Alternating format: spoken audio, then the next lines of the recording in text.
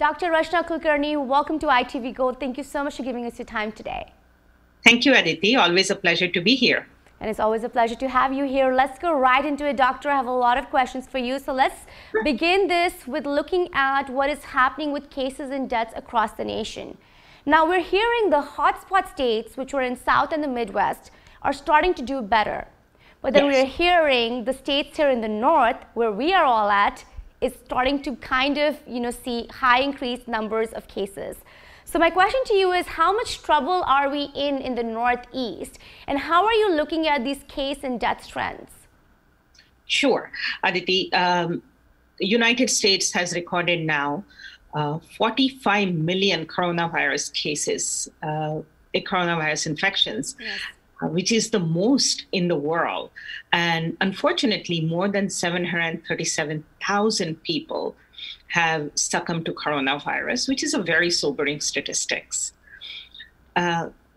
Fortunately, there is good news that we have seen since in September, when we had this spike because of the very contagious Delta variant. Now we are seeing almost a 60% drop as the vaccination rates are going up and more people are getting vaccinated. We have seen a significant drop, almost 60% across the United States. However, we are seeing some spike now in the northern states because colder temperature are getting more people indoors. So we are going to see that. Hopefully, people wearing masks, and as more and more people are getting vaccinated and getting booster doses, it's going to be less. And it's going to be a lot more contained than what we had in 2020. So you are hopeful about this winter? I certainly am, because we have seen as clinicians that when people mask themselves and when people are taking precautions, we saw a lot less flu. I hope people get vaccinated with COVID and people get their flu shots so that we don't have such a typical flu season, which can result in a lot of hospitalizations and a lot of ICU admissions. So important. Let's now talk about the biggest news of the week, Dr. Kulkarni. The FDA has voted to recommend a lower dose, a 1/3 of the dose of the COVID vaccine of Pfizer for children ages 5 to 11. Huge news. It can be a game changer in COVID vaccinations in the country. How are you looking at it? Do you agree with the recommendation? And following that, my question has to be about myocarditis. Every parent in this country is worried about that. Give us a little insight. Of course. So at this point, the way it stands, that FDA is recommending all children over the age of 12 to be vaccinated, and which is a very strong recommendation. But then I think it was yesterday that FDA recommended that children 5 to 11 also should be vaccinated. And that we don't have a CDC recommendation yet, but I expect it to be there shortly. And I do support that because we have seen now, initially we thought that children are spared from coronavirus, but over last few months, we have noted that there is significant amount of kids who had coronavirus, and not just that, a lot of kids needed hospitalization and then ICU admission. And unfortunately, several thousand kids died of multi-organ failure.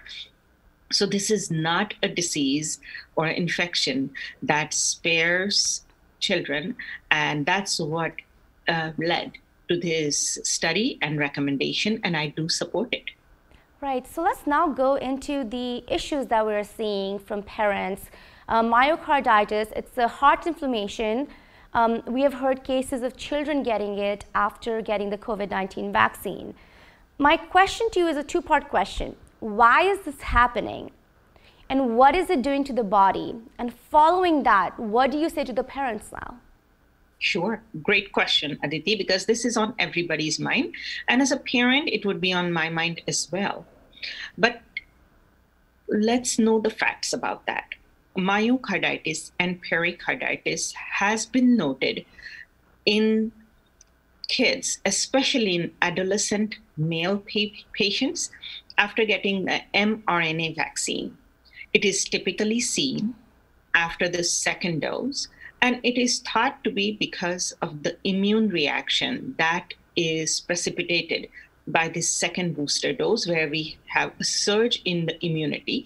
And sometimes this becomes an autoimmune response, and the body sets out autoimmune response, sometimes which can affect the heart. It's extremely rare. The chances of that are 1 in, I believe, 1 in 10,000.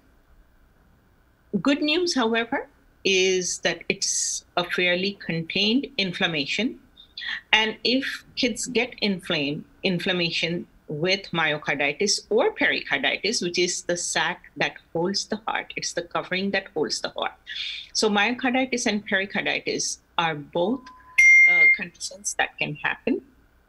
However, with anti-inflammatory and rests, it gets better, and people can go back and to their regular activities, and people can be recovered very quickly with this. So it's a self-contained disease. Second thing is, let's not forget long-term effects of COVID infection itself, not just on heart muscle, but also arrhythmias, clots, neurologic disorders, so all of that. And we have to weigh that. And I would suggest to all the parents to weigh the risks and benefits. And I still believe, and this is the recommendation from American Association of Pediatrics and CDC, that they still recommend a COVID-19 vaccination for all the kids, as chances of myocarditis are very, very small. It's treatable. However, COVID infection can be a lot more serious issue. So just following up to that, doctor, I'd just like to know quickly, why recommend 1/3 of the dose of the COVID vaccine? Is that the normal recommendation for children that age group, usually with vaccines? Yes, a lot of times it's adjusted by body weight. Okay, cool. So let's now go into more about COVID-19 vaccines and what's happening with the booster dose, doctor. Obviously, the 3rd dose has been given out across the country to people that are eligible for it right now. My first question to you on that, how are you looking at this booster dose? And should everyone in this country by the end of this year have received this booster dose? How important is that? A booster dose is extremely important. And this is not a novel concept for just this vaccine or this infection. A lot of vaccinations need 2 to 3 doses. Hepatitis and many other vaccines, which we have accepted. And that has become the norm, that has become the regimen. This vaccine should be no different. I expect 2 to 3 doses, and sometimes it's very likely that this could be a yearly vaccine for us. It's very likely that our immunity starts waning after 6 months, and hence getting a booster is very important. Everyone, FDA has just broadened their recommendations about vaccination, and anyone who has any underlying medical condition or they think they are in high risk, anyone over age of 65, they all should be vaccinated. So in my opinion, if one wants to get vaccinated, one certainly will have opportunity to get vaccinated. And even there is now FDA has approved even a mix and match option, which is wonderful. If people are if they have gotten a J&J vaccine or a Moderna vaccine, they now do have an option of getting either of that, because there is definitely a train of thought that that kind of mixing and matching can sometimes augment immune response. Okay, so there is no danger right now, doctor, in mixing and matching these doses? Absolutely not. Oh, wow, that's very interesting. And one more question I have to ask you on this. Have you been able to have access to getting this booster dose? And what about the other healthcare workers that you work with? Have they had that access? Most healthcare workers by now have gotten or should have gotten a booster dose now. I certainly have gotten mine, tolerated it just fine. No side effects, no complications. Wow. You know, just talking more about these booster doses, another news that came out this week was a recommendation that's kind of coming from the FDA, which says highly immunocompromised people may need fourth dose of the COVID-19 vaccine 6 months after their third inoculation. Please give me your comments on this. Yes, and I agree with that, because if a person is immunocompromised by either the medical conditions or by the medications that they are on, their immunity is reduced, and hence a fourth dose may offer a protection to them in 6 months. So I don't see any harm in it. And I think it's a very safe and very effective vaccine. And people need to weigh the risks and benefits. And I think here, especially in this case, the benefits far, far outweigh the risk. Dr. Kulkarni, what are you hearing in the medical community about this? Is this a vaccine that we are going to be administering every 6 months? How is the medical community sort of evaluating this? The medical community and the knowledge about this vaccine is still, we are learning about it as we go. The medical community at this time thinks that this is going to be a yearly vaccine for sure.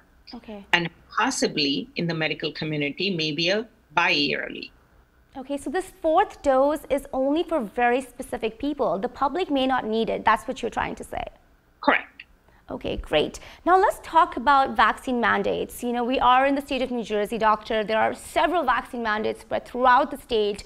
Governor Murphy really recommended that. We have seen vaccine mandates on the federal level. My question to you is, how important is it for us to mandate these vaccines? And when you look at other political leaders that have politicized vaccine mandates and are banning them in their states, how dangerous could that get? I have said this on this show, Aditi, before, that vaccines, masks, and science should not be politicized. This is playing with fire. This can play with people's lives. And people, especially politicians, have to be really, really careful about what they're saying. In my opinion, vaccination, listening to science is crucial. People should do that.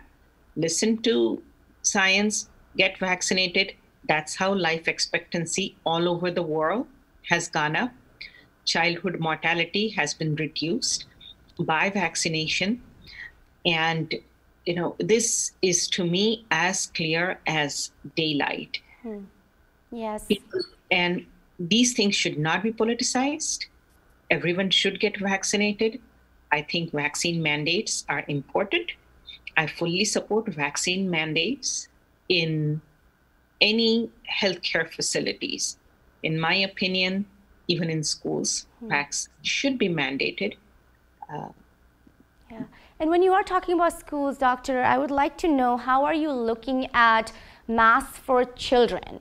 Again, that's being politicized. There are many states that are in which even parents are somehow protesting against mask mandates. How does that make you feel as a medical professional? It makes me feel disheartened and even angry. We should listen to CDC guidelines, which clearly states that anyone over the age of 2, regardless of vaccination status, should be using masks. Kids should use masks when they are interacting with anyone outside of their family. We have to protect these children until they are vaccinated. Kids should be wearing masks. And at this point, we need to listen to science and CDC recommendations. To me, it's not a point to be disputed. Yeah, listen to the science. Yes, yeah. Science, so important. 2 more questions for you, doctor. I would like to have your personal perspective on how do you think the Biden administration is doing with vaccines right now? What do you have to say about their programs, and what do you think they can do better?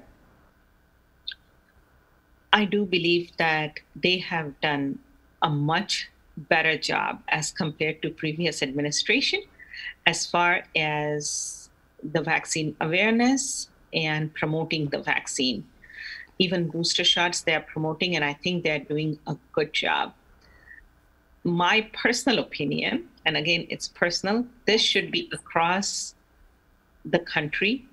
It should not be left to pocket states, counties. This is a countrywide problem, and it should be done. These mandates should not be left to local authorities. Yeah. I have heard of a state in Arizona, I was just traveling there, that one county said no masks in school.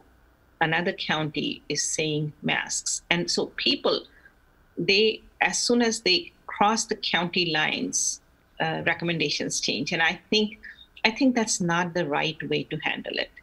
Yeah. Well, I appreciate that perspective, Doctor. My final question to you has to be, I'd like a prediction from you for the next month. If people get their booster shots, I think we should continue to see a declining trend. My concerns are, I hope people get their flu shots, because let's not forget that the symptoms of flu and coronavirus are very similar. It leads to a panic.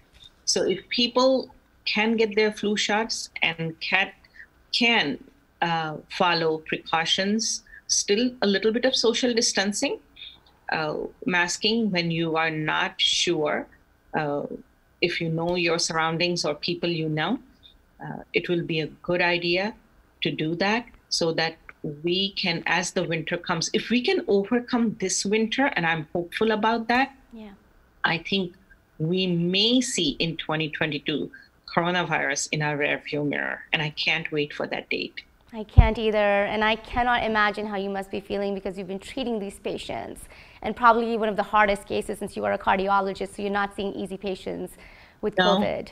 Everything is an emergency. And I have to say one last thing, Aditi. My salute and to all these healthcare workers, all the frontline workers who have worked almost for a year and a half now in this pandemic. It's exhausting mentally as well as physically. So really, my salute to all healthcare workers. Well, thank you for the service you're also doing, Dr. Kulkarni. Oh, you're quite welcome, dear. We are all in it together, and we are going to overcome it together. I hope so. Thank you so much for your time today on ITV Gold.